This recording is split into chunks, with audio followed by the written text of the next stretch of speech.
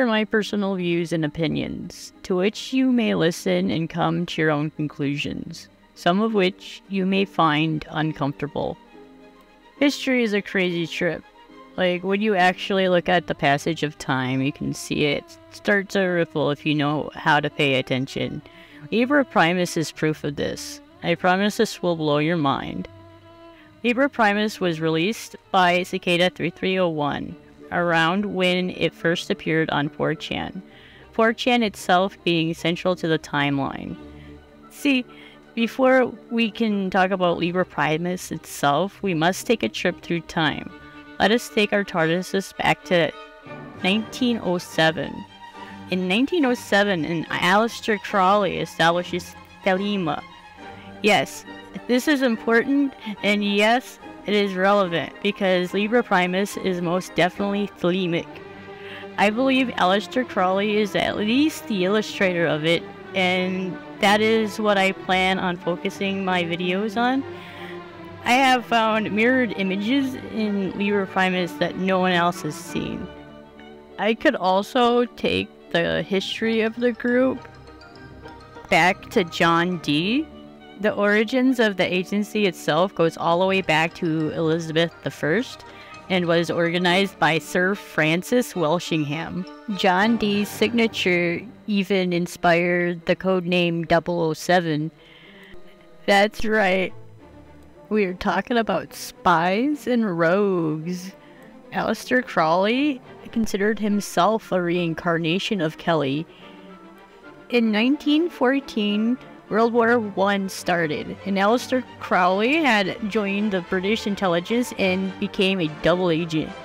He worked both within Germany and the United States, and his job was to help Germany create propaganda to keep the US from joining the war in defense of Great Britain.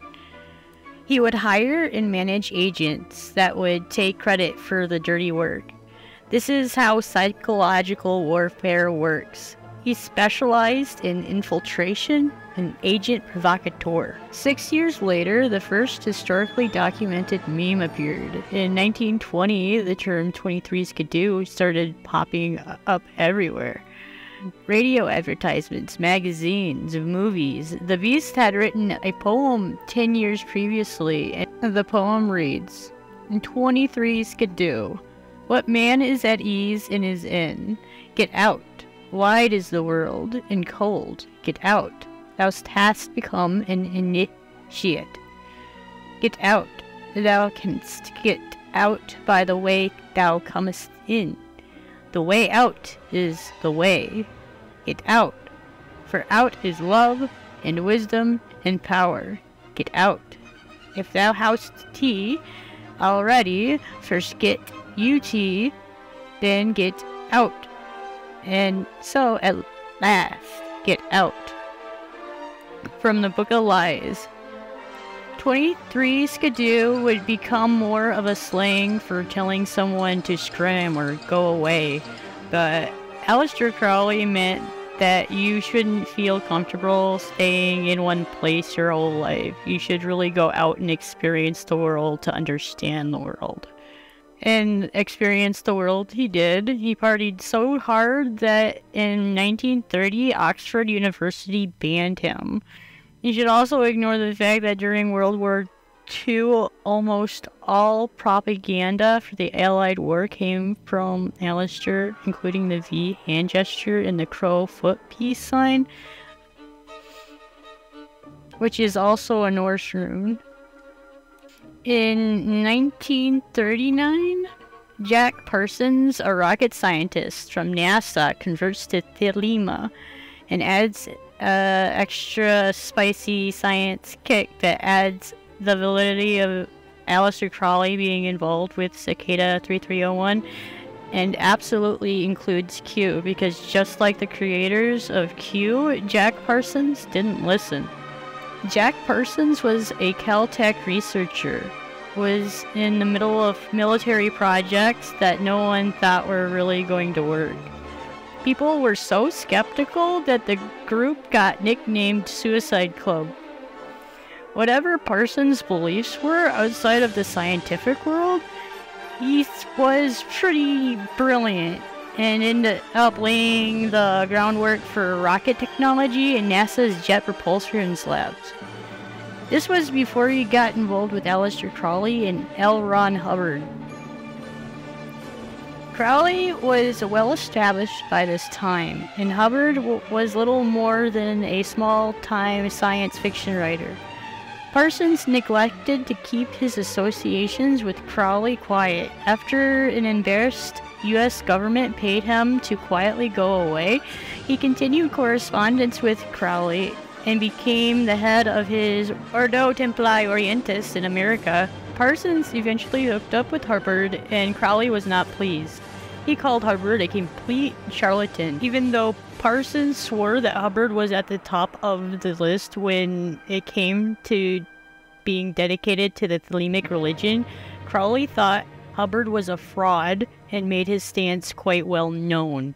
Parsons absolutely did not listen and entered into a bizarre partnership with Hubbard. Soon they attempted to summon a woman whom Crowley called Babylon, the Scarlet Woman, the goddess of their Thelemic roots. Parsons and Hubbard attempted the ritual with the actress named Marjorie Cameron. Scientology has this fixation on actors and talented people because they're only interested in money versus spiritual growth. Parsons wrote to Crowley ecstatic that he had managed to summon his red-headed goddess. Crowley was less than impressed, writing to one of his associates, "Apparently Parsons or Hubbard or somebody is producing a moonchild. I get fairly frantic when I contemplate the idiocy of these goats." To be clear here, and to add a little clarification, all they did was have strange fetish sex with Marjorie Cameron. They didn't summon anything. All they did was make a baby. And Crowley didn't have to worry too much. The whole thing would fall apart with a bizarre con game where Hubbard convinced Parsons to front the cash for buying a bunch of yachts so Hubbard could reap the profits. In 1947, Alister Crowley left his body, but for sure he didn't leave this world. Not even 10 years later, Disneyland opens, and both the music and movie industries kicked off with countless Alister Crowley-inspired content, which led into the hippie movement with even more Alister Crowley-inspired content. It's like Alister Crowley himself is the basis for cultural anything. Pop, rock, rap. If it's art of some kind, rest assured, if you can name it, the beast has put his dick into it. I am dead serious at this point. In 1988, producer and lyricist Sandy Pearlman from the Blue Oyster Cult had to separate from the band and form his own garage band just to produce an album called Imaginos.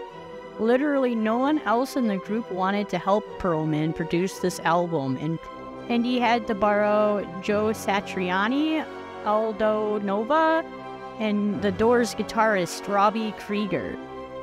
The tale combines elements of Gothic literature, science fiction, and is strongly inspired by the work of H.P. Lovecraft. A bedtime story for the children of the damned. Imaginos is what Pearlman described as an interpretation of history, an explanation for the onset of World War I, or a revelation of the occult origins of it, which he crafted on elements of mythology, sociology, and alchemy, and science, occultism. He described it as a combination of a horror story and a fairy tale. And this is all supposed to be a coincidence. In 1994, the internet was just beginning. It was new and not a lot of people were on it. But this didn't stop one of the first viral ARG, or augmented reality games, to gain popularity in Pink Floyd's Enigma. The published Enigma is an internet phenomenon and is still unsolved.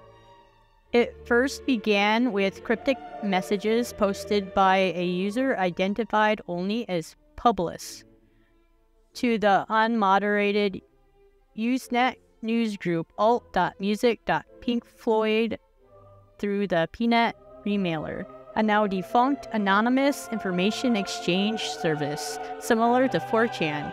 The messenger proposed a riddle in connection with the 1994 Pink Floyd album The Division Bell, promising that the answer would lead to a reward. Guitarist David Gilmour denied any involvement, while album artist Storm Thurgeson was bemused. According to drummer Nick Mason, EMI Records were responsible. It remains unclear if the enigma involves a genuinely solvable puzzle or a convoluted hoax. The message reads, "My friends, you have heard the message Pink Floyd has delivered, but have you listened? Perhaps I can be your guide, but I will not solve the enigma for you. All of you must open your minds and communicate with each other, as this is the only way the answers can be revealed. I may help you, but only if obstacles arise. Listen, read, think, communicate. If I don't promise you the answers, would you go?" Publius. A follow-up message clarified the challenge. As some of you suspected, the Division Bell is not like its predecessors. Although all great music is subject to multiple interpretations, in this case there is a central purpose and a designed solution. For the ingenious person or group of persons who recognize this, and where this information points to, a unique prize has been secreted.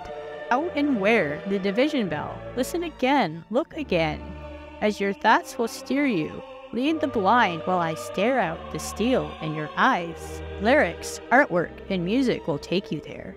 In order to refute the ensuing skepticism, Publius agreed to provide proof. On the 16th of July, 1994, he delivered a prediction to validate the trust of those who believe, as well as to reconcile the doubts of others. I have gone to great lengths to plan the following display of communication. Monday, July 18th, East Ruthfield, New Jersey, approximately 10:30 p.m. Flashing white lights. There is an enigma. Trust. Air quotes. The plan. Air quotes. On the night of July the 18th, 1994, patterns in the lights on the front stage at the Pink Floyd concert in East Ruthfield momentarily spelled out the words Enigma Publius. This seems like an early attempt of Cicada 3301 reaching out, mayhaps testing to see how receptive the public was to these kinds of challenges. It even started in an anonymous forum, very similar to 4chan. 4 years later, panic ensues. The year 2000 problem, also known as the Y2K problem, the Y2K scare, Millennium Bug, Y2K bug, Y2K glitch, Y2K error, or simply Y2K, refers to the potential computer errors related to the formatting and storage of calendar data for dates in after the year 2000. Many programs represented 4-digit years with only the final 2 digits, making the year 2000 indistinguishable from 19,000. Computer systems' inability to distinguish dates correctly had the potential to bring down worldwide infrastructures for computer-reliant industries.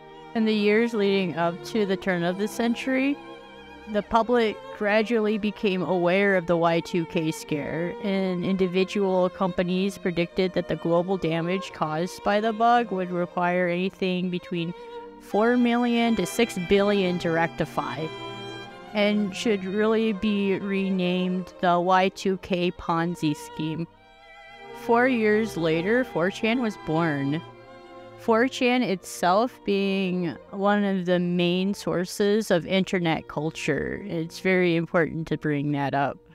Lots of memes started on 4chan. It's not an exclusively a 4chan thing, but most of the meme content you see or are using came from 4chan.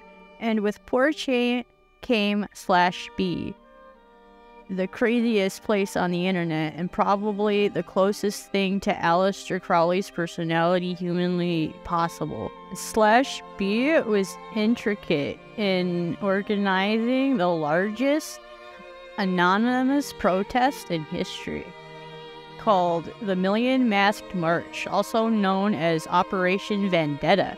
This is where the Guy Fawkes meme came from, and was organized on /B by Project Chanology. Chanology is a combination of 4chan and Scientology. The project was started in response to the Church of Scientology attempts to remove material from highly publicized interviews of Tom Cruise, who is also a Scientologist. And this was in 2008. Then in 2012, we collectively lost our minds again and thought we were all gonna die because the Mayan calendar ran out of time. Also, Cicada 3301 started publishing their puzzles on 4chan around 2012, one of them being Libra Primus. The first puzzle was solved by Marcos Weiner. According to him, those who solved the puzzles were asked questions about their support of information freedom, online privacy and freedom, and rejection of censorship. Those who answered satisfactorily at this stage were invited to a private forum, where they were instructed to devise and complete a project intended to further the ideals of the group. He did not finish his work on the method of general decryption, and the website was removed. One book titled Libra Primus, literally first book, contains many pages, only some of which have been deciphered. In addition to using many varying techniques to encrypt, encode, or hide data, these clues also referenced a wide variety of books, poetry, artwork, and music. Therefore, there are no new Cicada 3301 puzzles. As I have established here, Q isn't a puzzle, Q is a manifestation. That's my timeline.